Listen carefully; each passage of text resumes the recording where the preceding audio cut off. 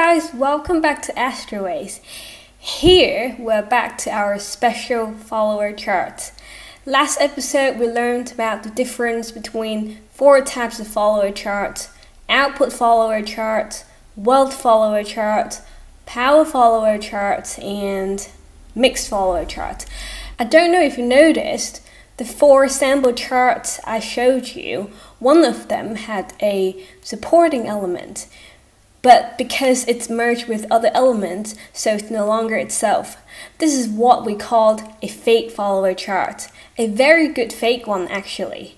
A fake follower chart is you have one and only one supporting element, and it's either highly restricted or successfully merged with others. In this case, we can read this chart like reading a follower chart. However, there's a very fine line between a true follower chart and a fake follower chart, and between a fake follower chart and a normal week chart. I'll use the lion and deer example from the last episode. A pure follower chart is like one lion against thousands of deers. A fake follower chart is like 2 lions, one grown-up lion and a cub. You can already plan an attack, but the cub is too small to attack, so you teach it to follow the deer. But a cub would one day become a full-grown lion, and that's what we're worried about. A fake follower chart has a natural disadvantage. It's like a flawed chart. The structure can be broken very easily, and you really don't want that to happen. Because you have to know that a follower chart is very special. It sees the opposing element, the lucky element. It's friends with the opposing element. It's better to come across more opposing elements. But once you come across supporting elements, follower structure is broken. Your chart can't be considered as a follower chart anymore. It turns into a normal week chart. All in the sudden, all the opposing elements in your natal chart turn into your enemy. That's the biggest disadvantage a follower chart has. Yes, follower chart people are very special, very talented, very gifted, very smart. If you have a follower chart and your 10 years luck pillars are full of opposing elements, then congratulations, you're bound to be an extraordinary person. But life is fair. You have your ups, then you have your downs. Follower chart hates coming across supporting elements, especially fake follower charts. A pure follower chart is more stable. If you come across a supporting element in your 10 years luck pillar, sometimes you can use your own power to kill it or merge it. But if you're fake follower chart, you've already used a lot of your power to restrict that only one supporting element in your own chart. You won't have more power to restrict another one. When you come across more supporting elements in your luck pillars, that's your worst nightmare. I hope it doesn't happen to you, but if it happens, I hope you're well prepared. Here, let's check out this example for fake follower chart.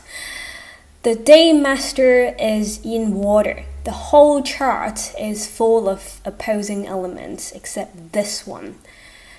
Only one parallel element here. Remember, a follower chart's fake or real, it can't have any supporting elements in the month pillar. Month pillar is the most powerful pillar in Bazi chart. It has to be opposing elements sitting there, okay? So this water here, the reason why it can be classed as a fake follower chart is because it's highly restricted by the yang fire here right next to it, and it has wood underneath to ease its power. Water produces wood. It's so dead. Power element takes up the month pillar and shows on the heavenly stems. This chart is a fake power follower chart. He has a very lucky early 35 years of his life. You see, it's all wealth and power element. But later on, he'll be facing a lot of crazy challenges for a long time. In chart reading, we always prefer you having a difficult early age and easier later on than having an easy start of the life then challenge later on, because A difficult early age of life shapes your personality and makes you stronger. In Chinese, we say, 天将降大任于斯人也，必先苦其心志，劳其筋骨，饿其体肤，空乏其身，行拂乱其所为，所以动心忍性，增益其所不能. You know, if you were going to be placed with great responsibilities, you have to first go through hell, physically and mentally tortured, then you'll be tough. Then you know what you're capable of doing. On the other hand, if a person is born into an easy first 30 years of life, born into money, born into big house, never has to do anything, later on when he loses all the money, he wouldn't know how to survive. Even if he have the ability to survive, he wouldn't mentally be able to accept that he's no longer a little prince. So if you are in your early 30s and you think your life is tough so far, don't worry, let it be tough. Because later on, when you look back, you'll be very proud of yourself.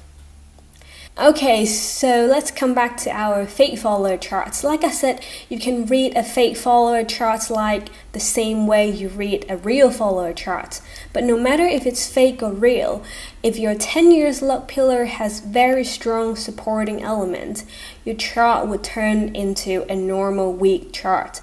Then you have to read it like reading a week chart. Comparing to the fate follower charts, real follower charts are more stable. The structure is not easy to be broken, while fate follower charts people tend to have more ups and downs in life. If you ask me which type of follower chart is better, I'd say the mixed follower chart and the wealth follower charts are equally good. They definitely have some advantage because it's friends with all opposing elements, especially wealth element, because wealth element is the bridge between output and power elements. While output follower charts, you're most friends with wealth element and more output element. You're not so friendly with power element, especially if you don't have wealth elements to form a bridge. Then power elements will become a threat to your output. And for power follower charts, you are friends with wealth element.